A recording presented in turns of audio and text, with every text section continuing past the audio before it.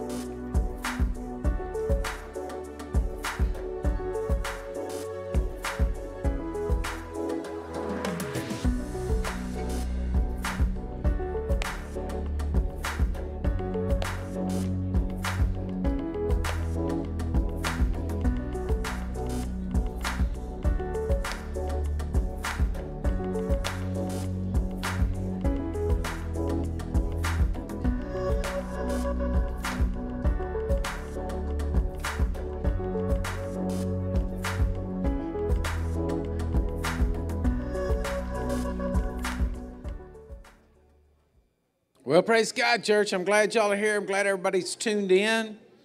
So come on in, find somebody to sit by, give them a handshake and a welcome and tell them you're glad to see them. Matter of fact, just turn around to that person behind you and say, you know, you're looking good today. You're looking good. It's going to be good church today. It's going to be good church.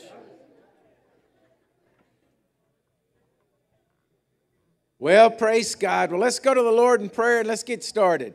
Heavenly Father, we just praise you for this day. I thank you, Lord, that we can gather, we can come together. Lord, whether it's no matter where we are in the world, Lord God, we can connect ourselves in the Spirit and worship you. And so, Lord, I give you all the praise this morning. I thank you for it. I thank you, Jesus, you're so good to us. Lord, you made a way where there wasn't any way, but you did it. And we praise you for it. We're going to celebrate this morning in Jesus' mighty name. Amen.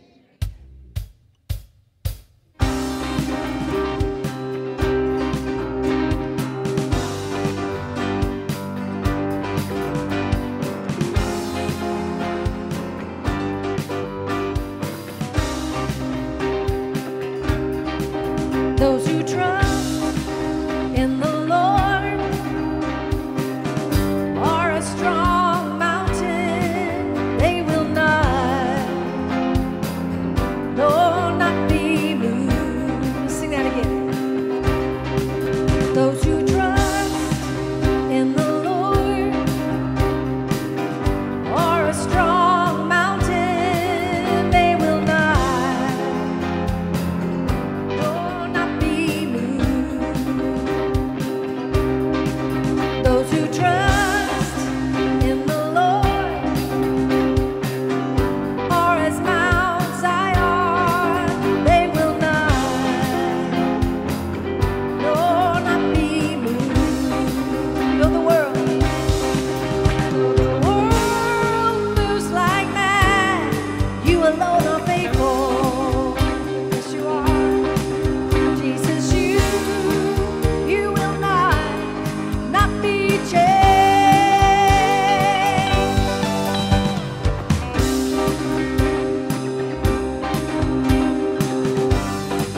Lord, we come into this place to declare that you are our God. Jesus, you're our solid rock.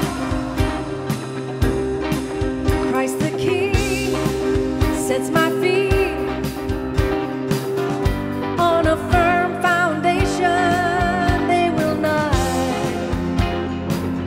no, not be moved.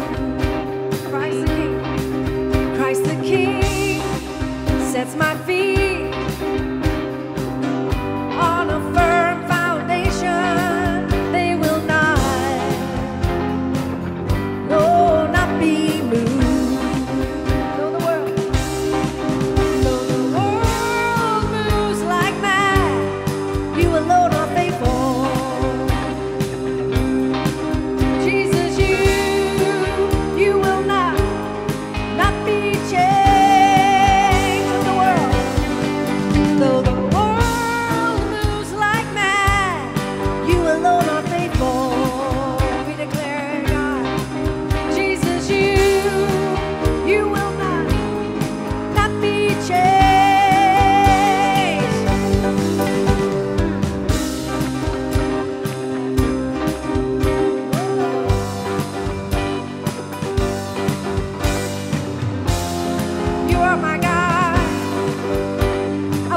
trust in you.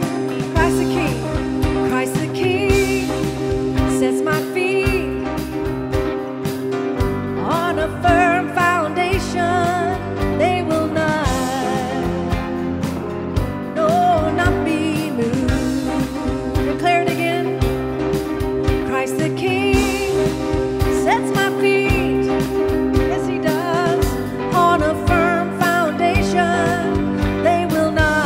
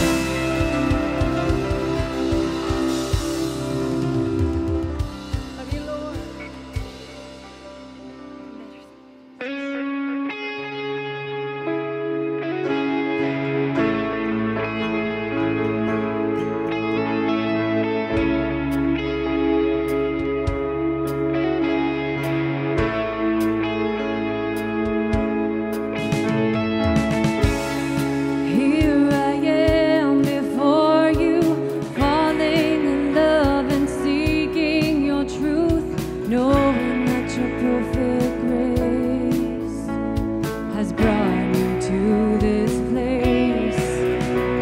Because of you, I freely live. My life to you, oh God, I give. So I stand before you, God. I lift my voice 'cause you set me free.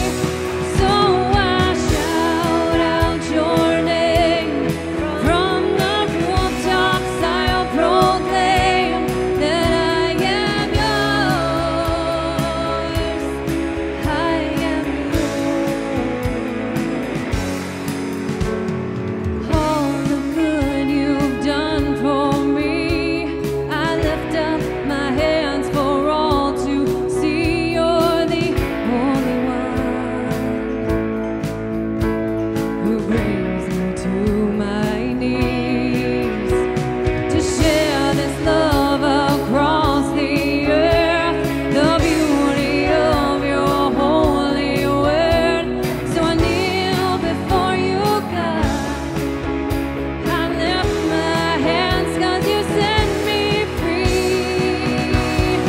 So I shout out your name from the rooftops. I'll proclaim that I am yours.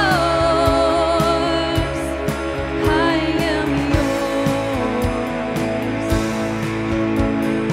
All that I am, I place into your loving hands, and I am yours. I am yours. Here I am, I stand with arms wide open to the one, the Son, the everlasting God, the everlasting God. Here I am, I stand with arms wide open to the one, the Son, the everlasting God, the everlasting God.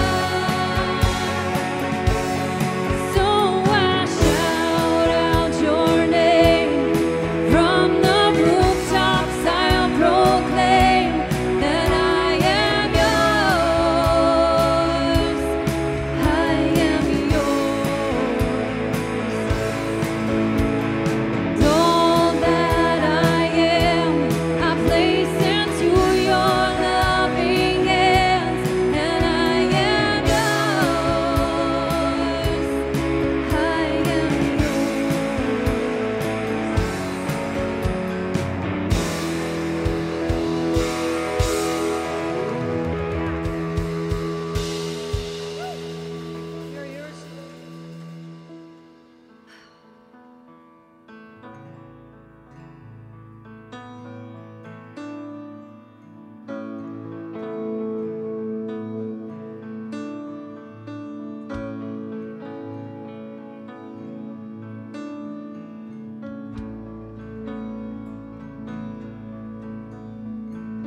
If any man be in Christ,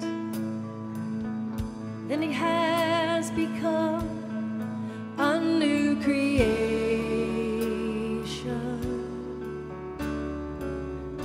Old things have passed away. Behold, everything has become new in him. And God no longer knows the things that brought you to this place before you came here. He only sees you holy now, faultless and blameless as you're standing there.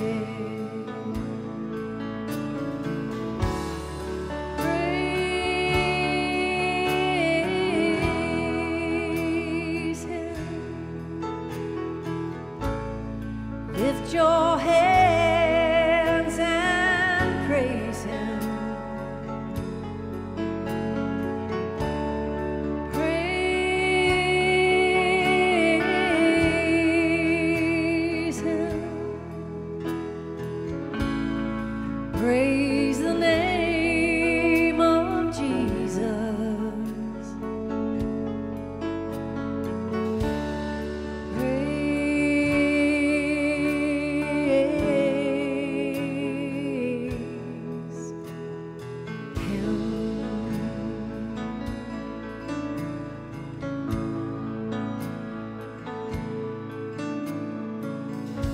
blood of Jesus, His righteousness is like a robe upon you,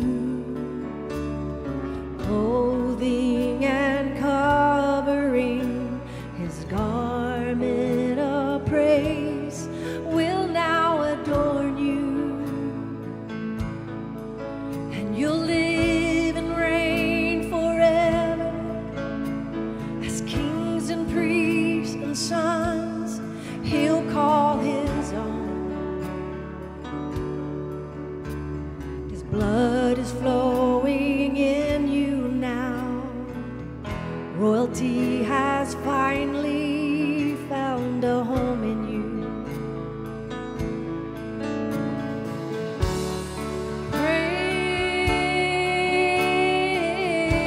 Praise Him. Lift your hands and praise Him.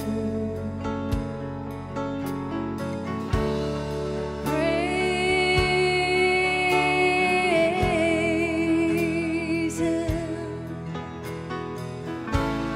Praise the name of Jesus. Praise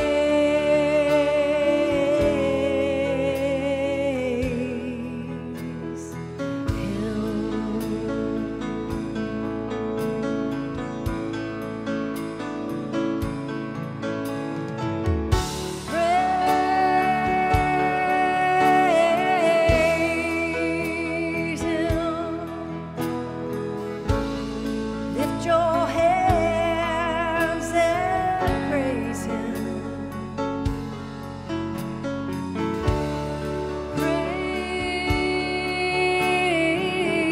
Praise Him. Praise the name of Jesus. Praise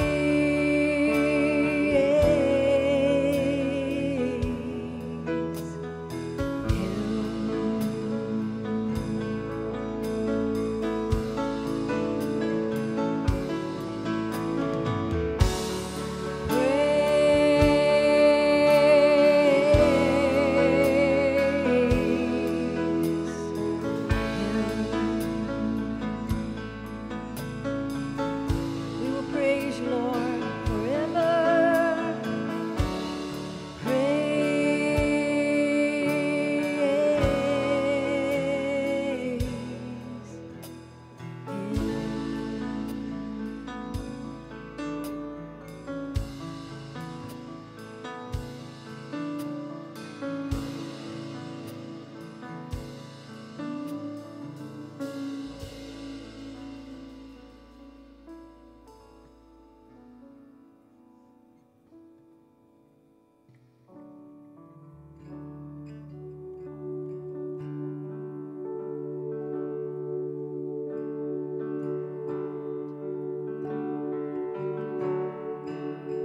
Are you hurting and broken within? Overwhelmed by the weight of your sin? Jesus is calling. Have you come to the end of yourself? Do you thirst from a drink from the well? Jesus is calling. Oh, come to the altar. The Father's arms are open wide. Forgiveness was bought with the precious blood of Jesus Christ.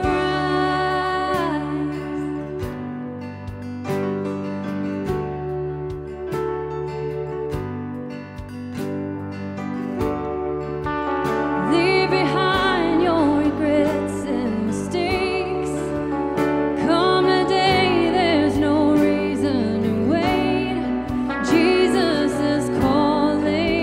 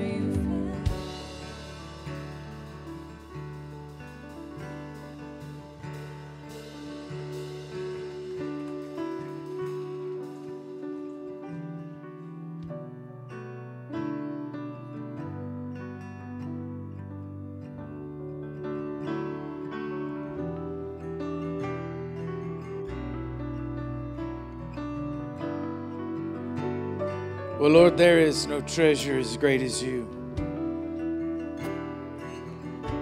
And we praise you that you've come into our life, that you called us, Lord. You reached out. You plucked us up out of the mire and the muck of life. And Lord, we stand here today and we worship you. We worship you, Lord, with all of our heart.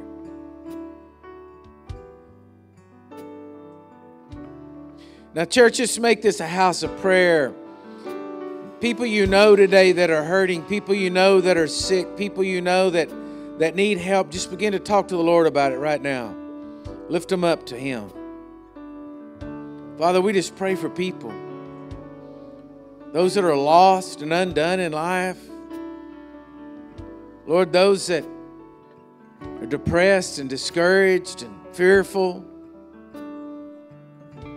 We just lift them up to you right now in Jesus' name.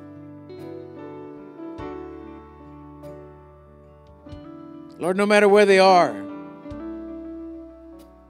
we just ask you to touch them by your Spirit right now. Let them feel your love. Let them feel your grace. Lord, those that are sick in body and fighting in their bodies, Lord God, I just pray over them, that they'd be healed in Jesus' name. Restore their health, Lord, in Jesus' name.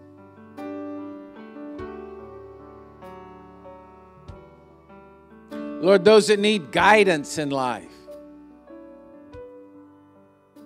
need wisdom, just pray for them, Lord.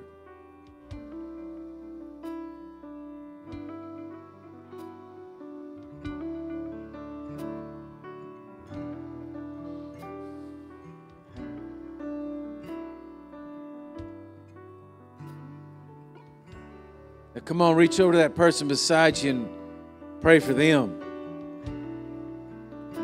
Bless that one on your left and right this morning.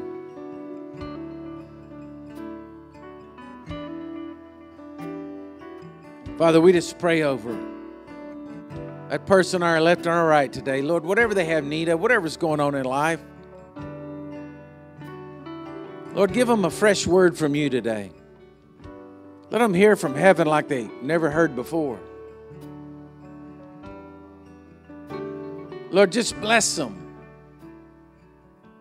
exceedingly, abundantly, beyond they could even think or ask.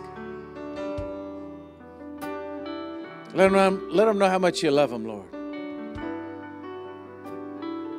And Lord, we give you all the praise. In Jesus' mighty name. Amen and amen. Now look at that person around you and say, man, I'm glad to see you today.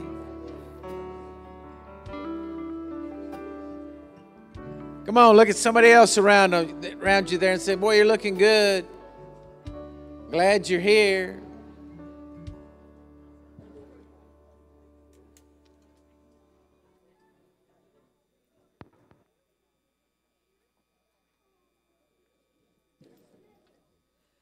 Good morning. Happy first Sunday. Glory, glory, glory. March. Spring is there. I felt it Tuesday and then boom. Summer, winter, summer, winter. I just like a spring. Let's just ease into spring, right? Wow. Well, good morning. If you need an offering envelope, raise your hand or ushers will get you one. This is our first Sunday family fellowship day. So if you hear the children, you're just going to put a big smile on your face. When you hear chatter or whatever, we're celebrating with our families this morning and going to take communion at the end together as a family. We have travel units in the back if you're not able to or not comfortable coming to the front to take communion this morning. We have travel packs at the back of the doors. You can help yourself to those. And also, if you want to take communion to someone, feel free to take some and take communion with somebody that might be in their home this morning and be in agreement with that precious covenant that Jesus did with us. Because of that, let me get through these announcements really quick. Let's see here. Oh, I have a special outside of the church announcement for a children's, the Baptist Church here in Utopia is starting a children's choir starting Mondays at 5:30 to 6:15 for pre-K through 6th grade. They're going to learn how to make a joyful noise, amen? It's good to start them off early in their age to worship the Lord, amen? So they're going to start that the Baptist Church here in Utopia, 5:30 to 6:15. If you want more information, Leslie, stand up. She's got some cards that can give you a little more information on the person to contact, but I'm sure if you show up at the Baptist Church with your kiddos at 5:30, you're good to go. This Thursday, 6 o'clock, our fast class, Kara, where are you? I can't see you. Stand up, Kara, just for a second. She's going to be teaching Uncovering the Spiritual Root of Disease. It's going to be deep. Woo! Go girl. I'm going to be praying for you this week because that's going to be... this coming Saturday, there's not going to be any youth. And Brother Ivan's coming. Woo! He's going to be here Sunday, most likely Sunday morning, Sunday night. So we'll be meeting. He'll be here, and you're going to be filled to overflowing with all of that. The scripture this week, I've been praying for you and about what I shared last week about forgiveness. And the Lord says, I want you to share that again. I'm like, Lord, they're going to think I didn't prepare for the offering. He's like, I want you to share that again. And he showed me a picture of someone that was literally in handcuffs. They were handcuffed in front like this, and their head was down. And let me read this scripture to you, and it will completely make sense to you. So this is Jesus' words, okay? I'm just the carrier. So don't be mad at me. So Luke 6:37, Jesus said, everybody say Jesus said, forsake the habit of criticizing and judging others, and you will not be criticized and judged in return. Pause and calmly think about that. Don't condemn others, and you will not be condemned. Forgive, everybody say forgive, over and over and over. You remember when Peter asked Jesus, like, how many times do I have to forgive? Like 7 times? He's like, Jesus said 70 times 70. He's like, that's a day. How many times we have opportunities to forgive in a day, right? It's a daily operation. So that's what Jesus says. Then he says, give generously, and generous gifts will be given back to you, shaken down to make room for more. Abundant gifts will pour out upon you with such an overflowing measure that it will run over the top. The measurement of your generosity becomes the measurement of your return. So this morning is a perfect opportunity that if you have unforgiveness, or if you just know there's just like a little something in there, today's a perfect opportunity when we take communion to bring that and let it go. Amen? Because when you let it go, then God can let it flow in your life. And the thing that happened with me is I was totally justified in holding some unforgiveness against somebody, and I realized it was only hurting me. And forgiveness is the gift that you give yourself. And the song that we sang this morning, come to the altar. The Father's arms are open wide. Forgiveness was bought. Forgiveness was already bought by the precious blood of Jesus Christ. Amen? So when we worship the Lord this morning with our tithes and offerings, just when you come to the altar this morning, just release it and let it go. And those handcuffs, whoever it is, I don't know, it's probably not any of you in here. It could be somebody out there. Somebody that's going to be watching down the road. Who doesn't know? I don't know. But it's just like when you let it go, those handcuffs just fall off and your hands are able to lift and raise. When you let it go, God's going to let it flow. Amen?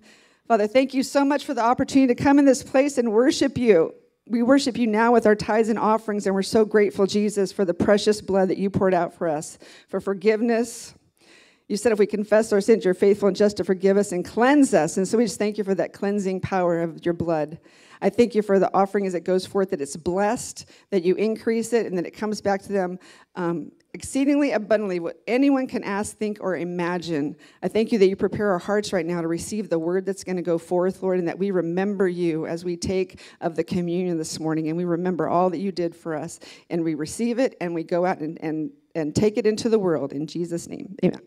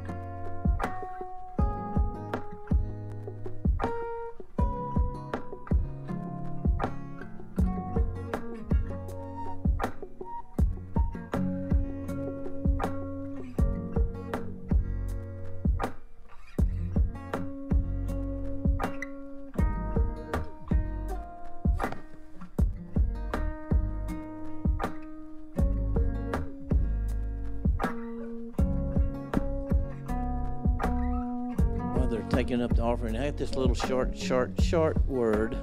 Shared it with my prayer people on either side, but I think it was for me, but maybe someone else. And the word was this, and praise the Lord: Shabbat Shalom, Shabbat Shalom, Shabbat Shalom. As you enter into my presence in this day of worship on the Sabbath, I will restore everything the cankerworm has stolen from you. Yeah. Amen. Praise God. Well, by faith, grab it. It's yours. Get your Bibles out. Turn to Luke chapter 6. Tracy's going to go back and preach that again, but I might as well too.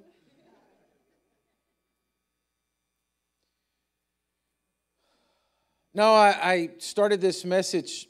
I thought I'd finish it last week, and I kind of did, but I hurried. And I don't feel like we're through with Luke chapter 6, and I want to go back and look at some things. The title of this message was Divide and Conquer. And it's what the spirit of division wants to do in the world today. You know, you got to understand something. It's like I shared with you last week that, you know, there's this thing in your brain. It's called a reticular activator. And it's this part of your brain that it's when you buy a, you know, I don't know, you buy a gray car and you think nobody has the same color of gray car as I have. And then you drive that car down the road for the first time and you just start noticing other ones and other ones. You never saw them before. It's that thing in your brain that when you get honed in on something, then you begin to recognize it and see it everywhere. And we need to understand that what's going on in the world today, it's a spirit of division. The devil wants to divide you. He wants to divide you and conquer you. That's what Jesus said he does. That's what he's best at. He's best at killing, stealing, and destroying. So whenever there's conflict comes in your life, you need to stop, whether it's, between your boss, your spouse, your children. You need to stop and realize right then that what's happening is the enemy is wanting to come into your life, and he's wanting to conquer you, and he's going to try to do it by bringing division, because you are stronger in life by having people around you who love you than you are standing as an island, as a one-person show, as a statue, I mean, you're just not going to make it. And so the devil wants to divide and conquer us. He's trying to do it throughout our country. He's trying to do it everywhere. So what he wants to do, amen? So then we looked at, how do you keep from getting divided? How do you keep from allowing this spirit to come into your life? Because I'm going to tell you something. Once you've allowed a divisive spirit to work in your life, well, then it'll keep working, and then it's going to be other people and more things that you become division in your life. Hello? Amen. You know what I'm talking about. Know where I'm coming from. Yeah, come on, y'all. Y'all got to help me here now. So anyway, we looked at all this stuff about how the plots of the enemy is, what he wants to do. God wants us to walk in love, but our job is to stand fast and not allow this spirit to work. And so anyway, I want to pick it up in Luke chapter 6. Let me get down here. So then we talked about that also last week. We talked about the Beatitudes when Jesus was telling us how to keep this divisive spirit out of our life, right? And so, the first one is that it says, blessed are the poor in spirit, for theirs is the kingdom of God. But it didn't mean you're poor. It meant that you're in a needy place. You're always needing God to help you and deliver you. That's a good place to be. Yeah, and the second one was, it says those that are hungry, to stay hungry for Jesus. I saw this little reel the other day where a guy was going up to people at a gas station and says, I'll pay for your gas. They were pumping already. He said, I'll pay for your gas if you can give me one Bible verse. And people just are like, oh, no, go ahead. Go away. I don't know, go away. And I thought, man, boy, hit me up filling up my old Dodge diesel truck out there. Bless God. I'm jumping on that thing. It's $100 just to even look at it. But people wouldn't even talk to him. People wouldn't even attempt to do anything, And I thought, man, those people sure aren't hungry for the Word of God to know what God has to say. But anyway, we have to stay hungry. The third one was that it says a broken spirit. Well, we're talking about being grieved for the things we see in the world. You know, it doesn't do any good to complain about it. It doesn't do any good to point fingers at it and, you know, bring out the error. What does good is for you to be grieved about what's going on and pray for it. Can I have an amen? And then the fourth one is don't think it's strange when the world hates you. This is persecution. Jesus said, man, we're persecuted here on this earth, but we rejoice what's going to go on in heaven. Amen? So anyway, so then I want you to look at verse 46. I'm in Luke 7:46. So Jesus has said all this. He's done all of this. He's talked about the Beatitudes. He's talked about all this stuff. And then he finishes the chapter with this. He says, but why do you call me Lord, Lord, and do not the things in which I say? Whoever comes to me and hears these sayings and does them, I will show you who he is like. He is like a man building a house who dug deep, and he laid the foundation on the rock. And when the flood arose and the stream beat vehemently against that house and could not shake it, for it was it was founded on the rock. But he who heard these things and did not do them is like the man who built a house on the earth without a foundation, against which the streams beat vehemently, and immediately it fell, and the ruin of that house was great. Okay, so Jesus goes back and he ends this chapter by saying, basically, you got to have a good foundation in life. Hello? Again, I'm going to come back to that in just a second. I want to read another scripture. Go to Mark chapter 4, verse 13, the parable of the sower.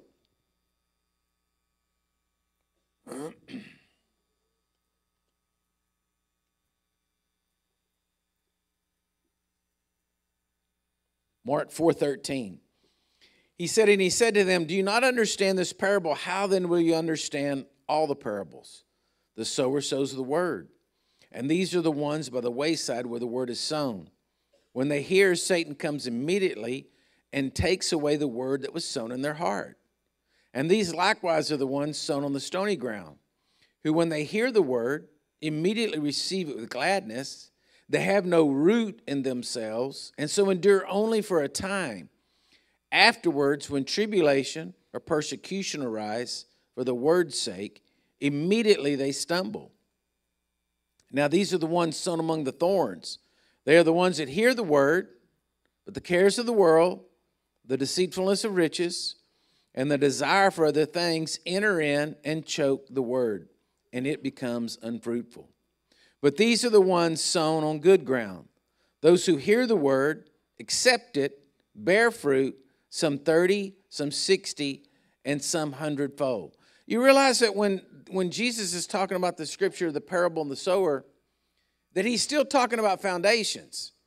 It's the foundation of where the seed's sown, right? And it's your heart. So he says here, if you build your house on the rock, and we look at this, but we got to go a little more deeper this morning. Because you look and say, oh yeah, I understand, you got to have the foundation.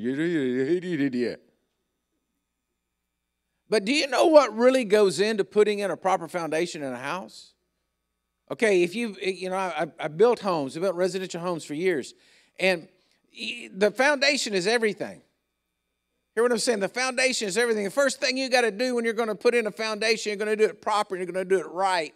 You got to get a soil sample. You got to see what's in the soil. Is it going to have clay in it? Is it going to move? And then you send those soil samples to the engineer, and the engineer goes over and looks at the chemical makeup of the soil, and he goes through everything from the acidic level of the soil to everything in there. He looks at it, he tells you, and then he tells me, he said, look, the soil is X. And in order to do that, you're going to have to dig out so many inches or so many feet.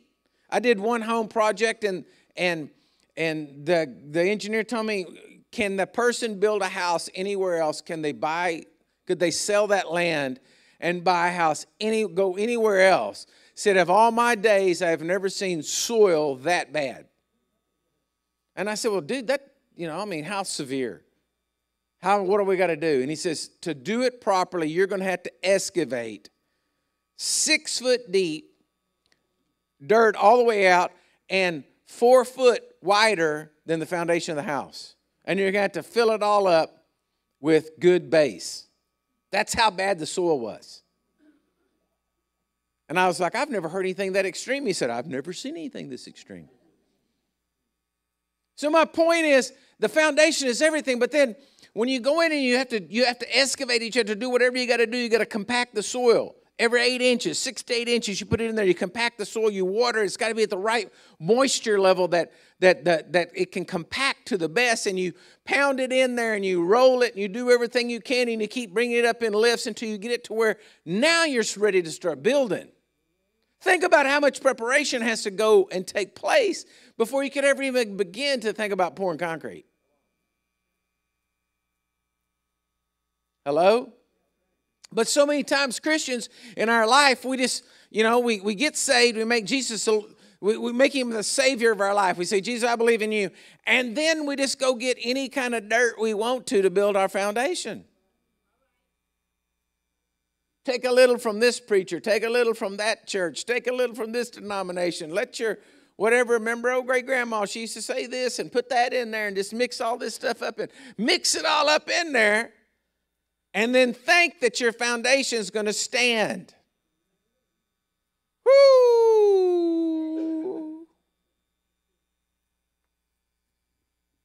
I cannot tell you how many times in my life of over 40 years of serving the Lord that the Holy Ghost would tap on the door of my heart and say, that's not right. And I'd say, what? I've always believed that. You mean it's not? No, it's not. That's not the way it goes. I'll tell you one. I read in my early days the story of the woman who was trying to get Jesus to cast, the Shunammite woman, to cast the devil out of her daughter. And Jesus wasn't paying her attention because she wasn't Jewish. And finally he says, I'm given to the house of Israel, not to the dogs. And she says, yes, Lord, but even the little dogs eat from under the table. And Jesus said, man, you got a good point. And he healed her daughter, okay? And I saw that and I said, hey, wow, wait a minute here, Lord. I see what you're saying. Lord, I'm just going to believe you that you can get me. And I was working, I was building, I was doing everything. And I said, you can get me around some wealthy people. It's got a lot of money and, stuff's always going to fall off the table. And I'll take the scraps that fall on the table because that, is going to be a lot. And I started praying and thinking like this. And one day the Lord rebuked me. He said, let me tell you something. He said, I didn't call you as a child of God to eat off the floor. You're a child of God. You're supposed to sit at the table and eat and believe me for the blessings of God coming in your life. Quit that thinking. That's poverty thinking. Stop it. And I was like, whoa. I mean, it was a thundering revelation to me. And I was like, yeah, see, I was thinking wrong foundation. That has to be excavated out. Hello? And rebuilt back in. You don't know how many things in your life that maybe you have a weakness in your foundation. You don't know it until you get pressured. I mean, you can go out and, well, that's not true. If you walk outside and you look, there's a crack in the concrete that goes right out straight across over their heads from that fountain off over there. There's no weight on that concrete. But when we poured it, we didn't do it right. It cracked. Ground moved because this ground around here has got a lot of clay in it. Right? But there's no weight on it. So see, you can pour a slab and you can think, oh yeah, everything's going to be okay. Oh, I'm going to believe this. Everything's going to be okay. But you better wait because when the times come, when there's a lot of expansion and contraction in the soil, your foundation will break. And right now, there's a lot of expansion going on. There's a lot of movement of things going on, of craziness, okay? Just outright craziness. And that the whole United States is just in the throes of, just like the ground, expanding and contracting, and those foundations that aren't strong foundations are going to get cracks in them. Now, surface cracks don't really matter. Little ones. Right? They don't really matter. They're just a surface crack. You're going to go ahead and put tile down on the floor or whatever. You're going to cover it up. Nobody's going to ever notice it. Okay? It's not a crack that goes all the way through. It's just a surface crack. All right? And so, but listen to this. After the foundation's in, after everything's done, do you know that one of the things that is really big is I have to stress to the homeowners that they have to still take care of their house.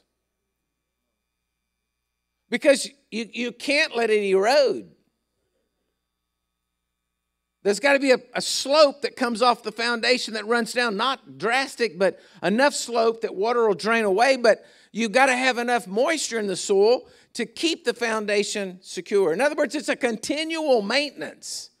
It's not like you got it built and it's all over with, you never have to think about it anymore and say, well, the house is done, it's all through.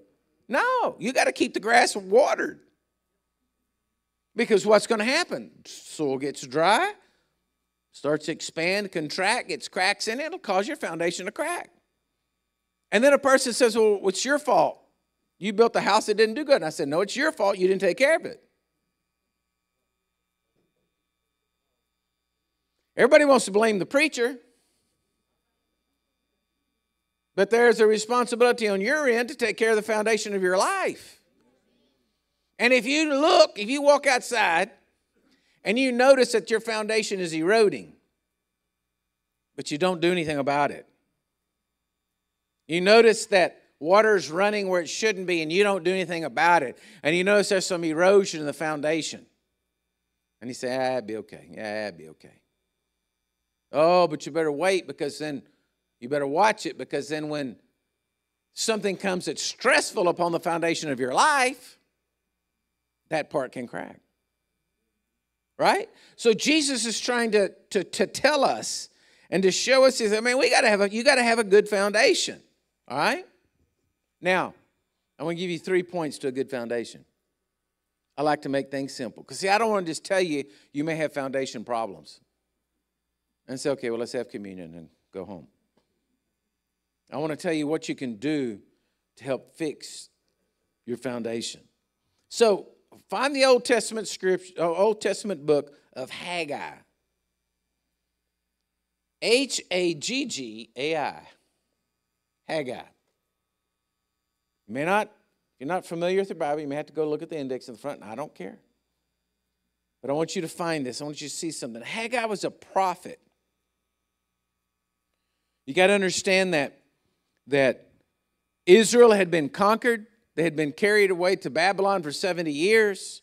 They had been there. Then Cyrus, the king of Assyria there, rose up. God spoke to him. He was not a godly king. God spoke to him, though, and told him to send the Israelites back to rebuild the temple in Jerusalem. So Ezra took the first bunch back. He went back to Jerusalem. They went in there, immediately caught all kinds of flack from all the people that were around them and building it. But they're trying to work and they're trying to build. And Haggai was a prophet that came about in those years. All right? And so Haggai begins to look at what's going on. And what happened was 16 years after the Israelites had gone back to Jerusalem, the temple still hadn't gotten built. They weren't working on it. And so this is what Haggai says to them. I'm in chapter 1, verse 3. Then the word of the Lord came to Haggai, the prophet, saying, is it time for you yourselves to dwell in your paneled houses and this temple to lie in ruins? Now therefore, thus says the Lord of hosts, consider your ways. You have sown much, and you bring in little. You eat, but you do not have enough. You drink, but you aren't filled with drink. You clothe yourself, but no one is warm. And he who earns wages to put into a bag with holes. For thus says the Lord of hosts, consider your ways. So what had happened is all the Israelites had gone back. They all were excited. We're going to rebuild the temple. We're going to do this. Oh, they were so excited. And they got going. And then, it didn't take them very long. They said, hey, I'd like to take off some time and go over there, and work on my house and my stuff. And then everybody got to doing that. And then everybody got to doing it so much, no work was getting done. So Haggai says, hey, the word from the Lord was consider your ways. He says, look, you have to look at yourself in your life and say, is it good? Now, what's funny about that is, you know, to a good old country boy, a good life is a little bit different than maybe what somebody else may have been raised. Hello? Look at the person beside you and say, I know what he's talking about. I don't have a lot of needs. I don't have a lot of wants. All right?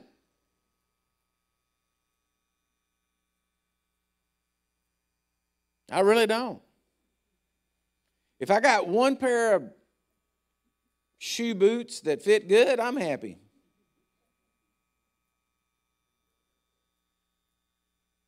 I used to say boots, but now I'm having to start wearing some shoe boots. Not she boots, but shoe boots.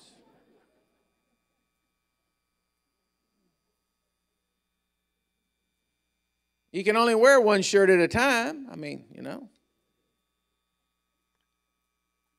My point being,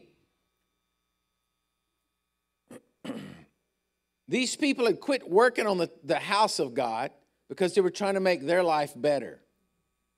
All right? And God says, consider your ways. Consider what you're doing. In other words, make me first. All right? So how do you know if you've made God first? I was asking the Holy Ghost this. I said, well, you know, what's a good example? And this popped in my head. Okay? When I'm going to make a decision to do something that I'm wanting counsel, the first person I go to is my wife. Okay? Ask her. But wouldn't it be really weird if I called you on the phone and I said, hey, I need to talk to your wife? They said, well, what'd your wife say? Well, my wife hadn't said anything yet. I just want to talk to your wife before I talk to mine. Y'all say, that's weird, Robert. What's the matter with you? You should talk to your wife first, right? Okay, well, if you want to know if God's first, then this is it. Is he the first one you turn to? Then you would know, is God first in your life? Your truck won't start, is the first thing you think about is praying, oh God, my truck won't start. Help me here. You follow me? Or is first in your life, you know, you just get mad, throw a fit. Just kick and cuss and spit flying. Get out and talk about how stupid your truck is, how bad your life is. Well, then God's not first. That problem is first in your life. The problem is magnified greater than God because that's what you're going to first. This is how you find out if God's first in your life and where God is first in your life. You wake up one morning and you're discouraged. What do you turn to? Is the first thing you turn to God? Turn to the Word? Turn to counsel of your godly friends? Or is it just, you know, whatever, drugs, shot of whiskey, 4 fingers of tequila? I've only ever heard about that kind of stuff. I don't know what it is, but thought somebody out here might know. Probably somebody viewing. Are you following what I'm saying here? Folks, listen to me. If you worry and you're anxious, okay, then I can tell you you're not going to God first. You're going to worry first. You're going to what if first. And so then that is the God of your life. It's worry.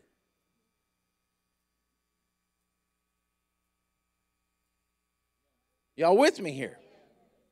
Okay.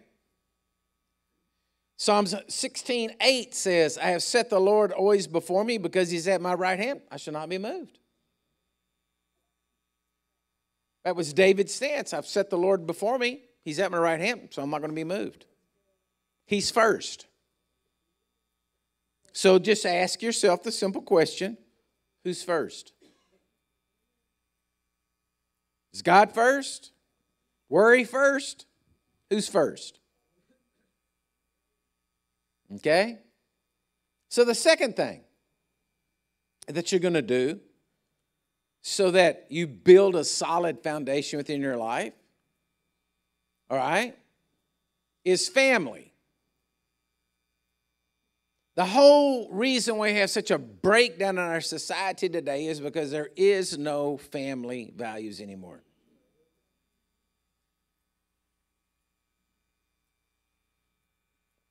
That's why when, we try to do things here with the kids, try to do things with the kids in the family, we got folks, I can't emphasize how much, even if your kids gripe and complain about coming to church, this is important to get them in church so they build a habit of coming to church.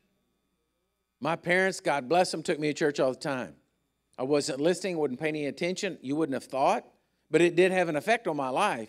And it developed me to finally get to the place where God could speak to me in my own life. Are you with me? It's important. And people today have no family values, family morals, families that they just were going to raise their kids. Hello? Now, Genesis chapter 18, verse 17. When Jesus, or the angel, was coming down to talk to Abraham about destroying Sodom, he says in verse 17, this he says about Abraham. And the Lord said, shall I hide from Abraham what I'm doing? Since Abraham shall surely become a great and mighty nation, and all the nations of the earth shall be blessed in him. For I have known him in order that he may command his children and his household after him, that they keep the way of the Lord, to do righteousness and justice, that the Lord may bring to Abraham what he has spoken to him. Think about this. God chose Abraham because Abraham was a man that was going to teach his children.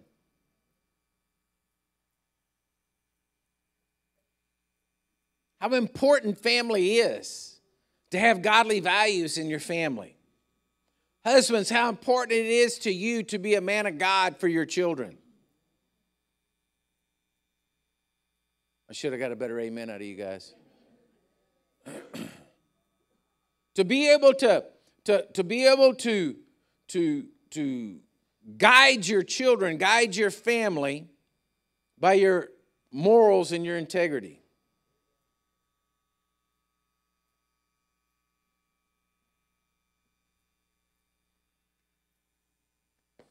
That's gone today. Today it's do whatever you feel like doing.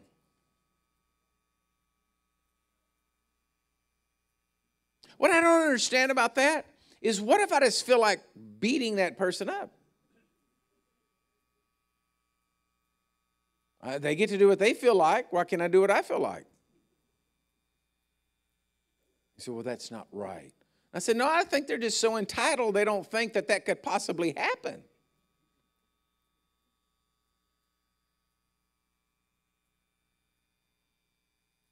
And so the world's operating on, this is what I feel like doing. What I feel like doing makes me happy. This is what I need to do. No. We have a foundation in our life. Our foundation is built upon the rock of Jesus Christ. We're going to do what Jesus has told us to do because that's what is our foundation is built on. And we're not going to move off of it. And we're going to speak and raise our families and teach them the ways of God. And I just can't understand how, this is me. I'm wrong. I'm saying this wrong. When I say I can't understand, because my mind gets blown when I see people that want to put horrible books into our school and teach things that are wrong.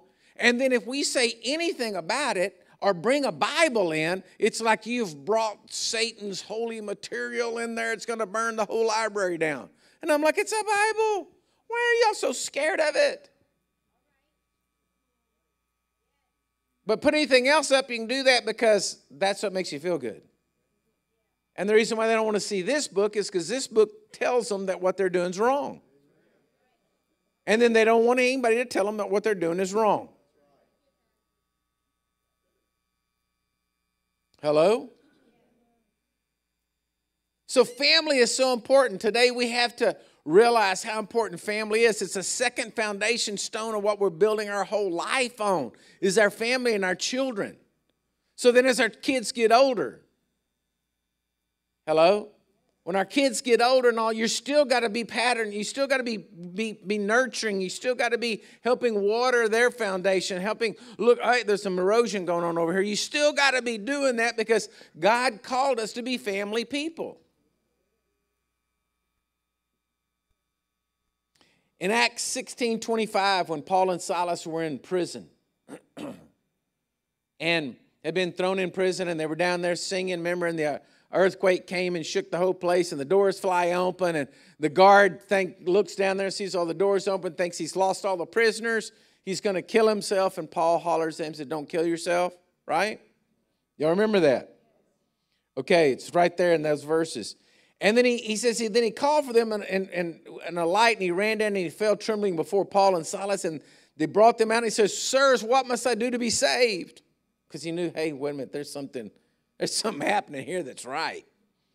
So they said, believe on the Lord Jesus Christ, and you shall be saved, you and your household. God cares about your households. Then they spoke the word of the Lord to them, and they all who were in the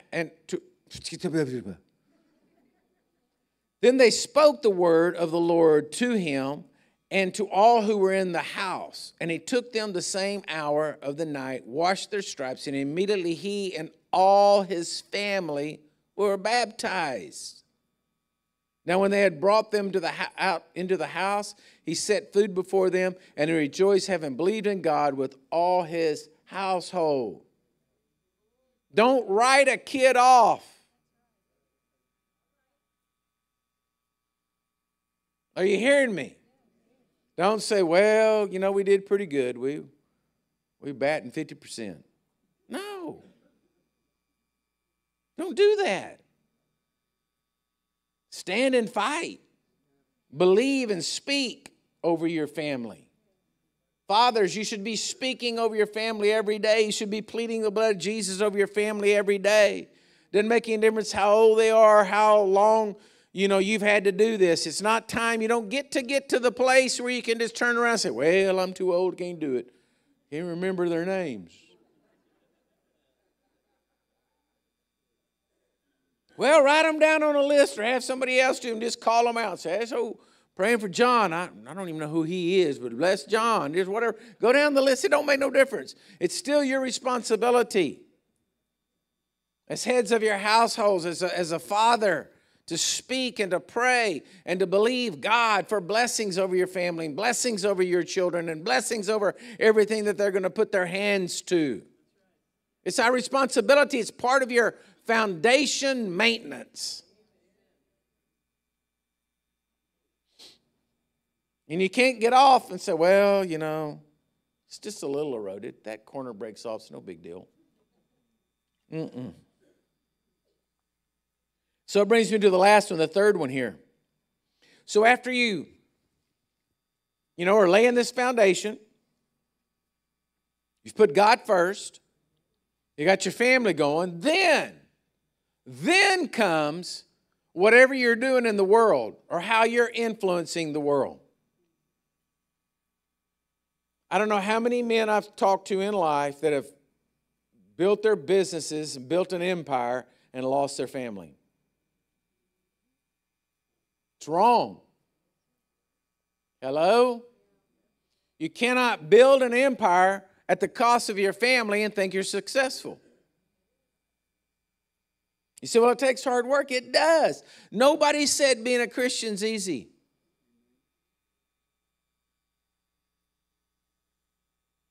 I remember we had a lumber company right here in town.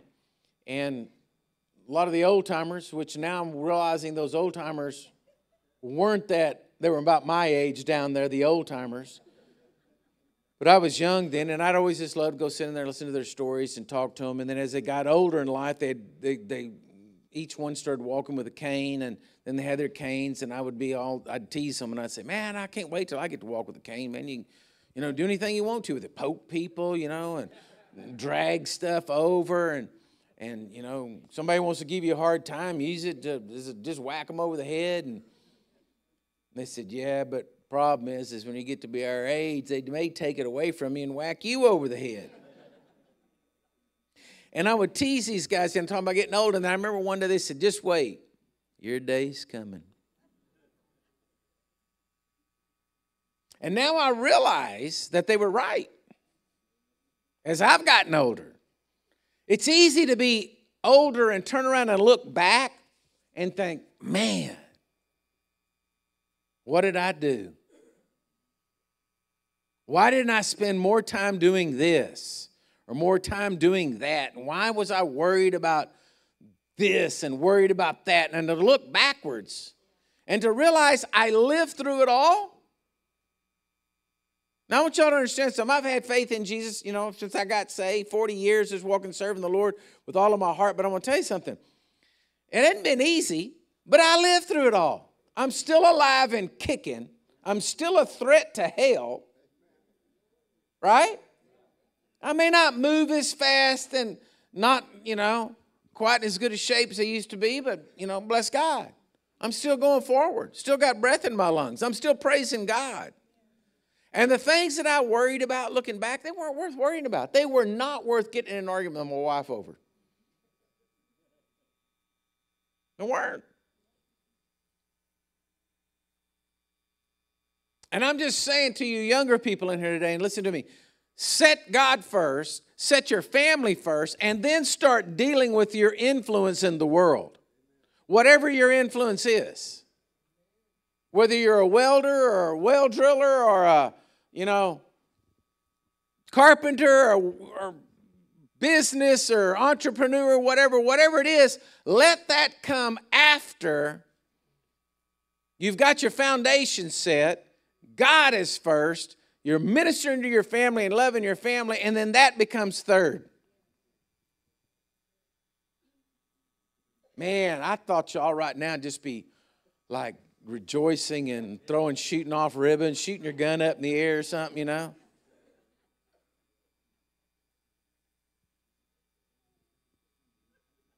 It's kind of like sports. I worked so hard to play sports when I was in high school. And then now all I do is try to go to the doctor to nurse what happened to me when I was playing sports. As my wounds, my foot hurts, and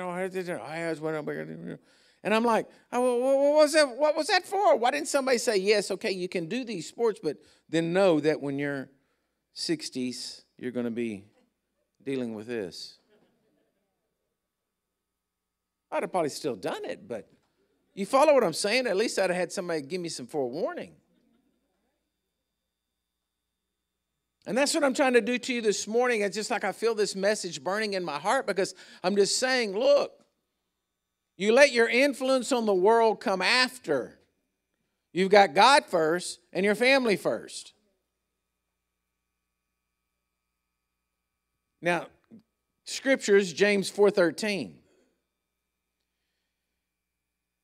James 4:13, it says, come now, you who say today or tomorrow we will go to such and such a city, spend a year there, buy and sell and make a profit. Whereas you do not know what will happen tomorrow. For what is your life? It's a vapor that appears for a little time and then vanishes away. Instead, you ought to say, if the Lord wills, we shall live and do this or that. But now you boast in your arrogance. All such boasting is evil. Therefore, to him who knows to do good and does not do it, to him it's sin.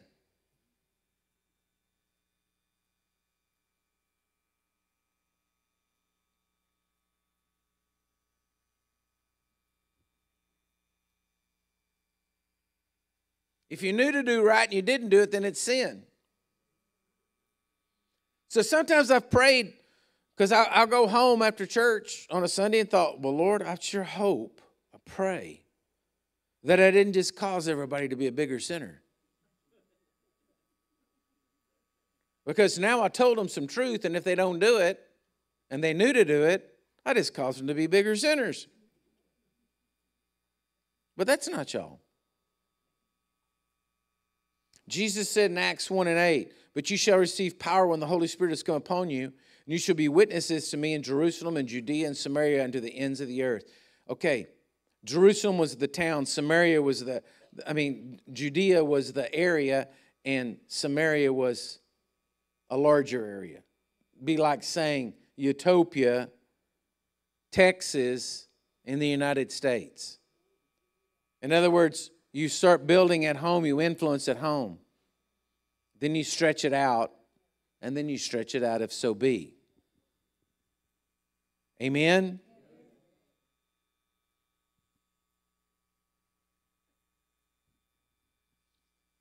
We start at home and then expand. Now, this is the foundation I told you about this morning, these three simple things that I guarantee won't fall no matter what comes. Hello? No matter what comes. So, we've got communion today. And so what I'm challenging you about this morning is simply when you come to the altar this morning and you receive communion, ask yourself those questions. Is God first? What am I doing about family? What am I doing about my influence in the world? See if those three are in order. All right? See if those three are in order. If they're not, well, then you got an opportunity right here to repent and get them straight. Because that's what's going to give you that foundation in life that, man, it won't be shaken. Amen? Amen. So you start searching your heart. Can I have my prayer team, pastoral team, whoever's coming down here to help me this morning?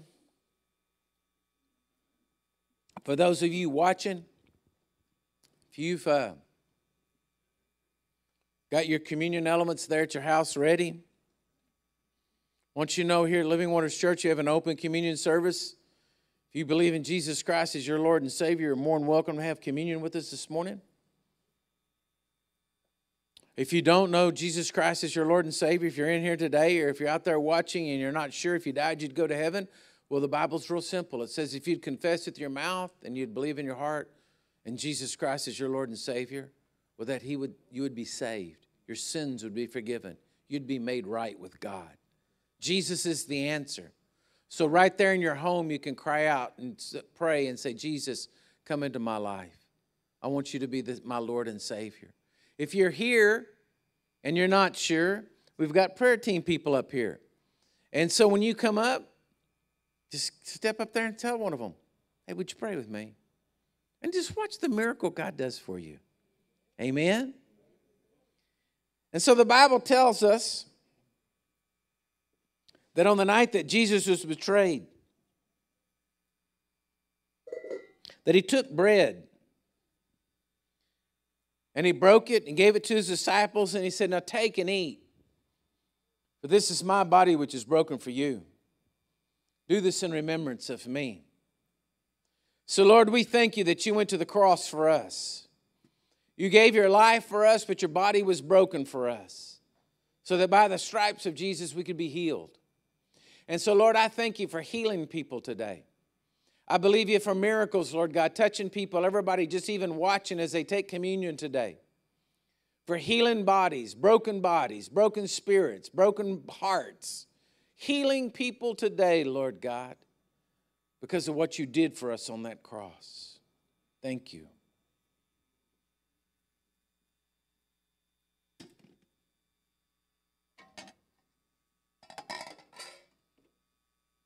Then afterwards you took the cup and you said, this cup is a new covenant poured out in my body for the forgiveness of your sins.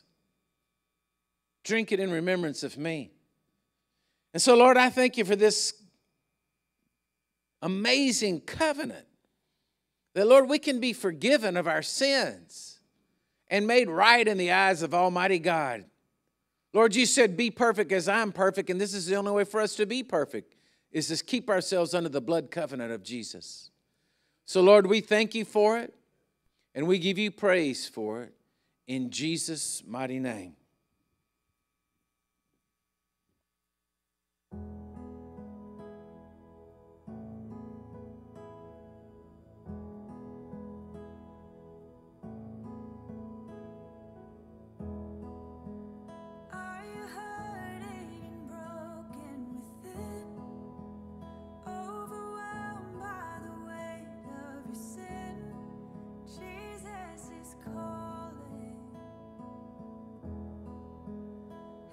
you come to the end of yourself?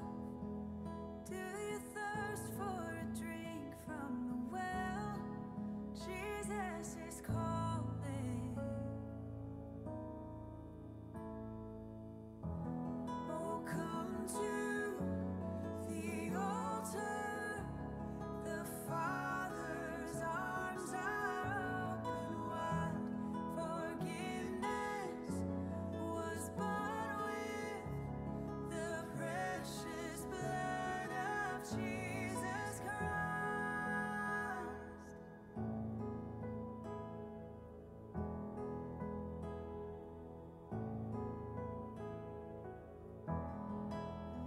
Leave behind your regrets and mistakes. Come today, there's no reason to wait. Jesus is calling. Bring your sorrows and trade them for joy. From the ashes, a new life is born. Jesus is calling. Oh, come to the altar. The Father's arms are open wide. Forgiveness was bought with the precious blood of Okay, church, come on. Jesus Christ. Receive from the Lord what you have need of today. The altar, the Father's arms are open wide. Forgiveness was bought with the precious blood of Jesus Christ.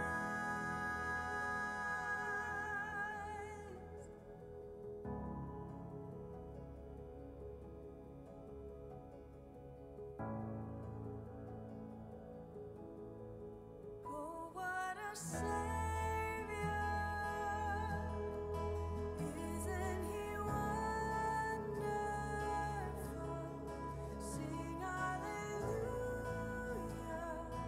Christ is risen. Bow down before Him, for He is Lord of all. Sing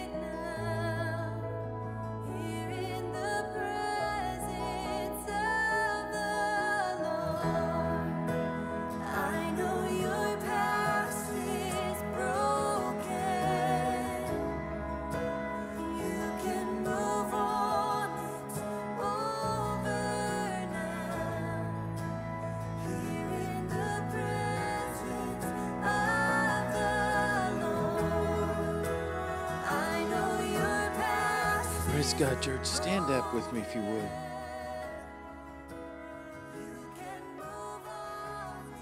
Father, I just declare today that these are the most blessed people on the face of the earth. Lord, I thank you that the good hand of God is upon them. And that when we walk in this world, Lord God, we walk because of a strong foundation within our life. That you are the first in our life. And Lord God, we declare today that you're going to continue to guide us and lead us and direct us. I ask you to, as we go forth, Lord, to give us people to run across our path that we can tell them the good news about Jesus. And so, Lord, we just give you all the praise today. And we thank you for it. In Jesus' mighty name, amen and amen. God bless you, church. We still got our prayer people up here. If you need prayer, God bless you and go get them.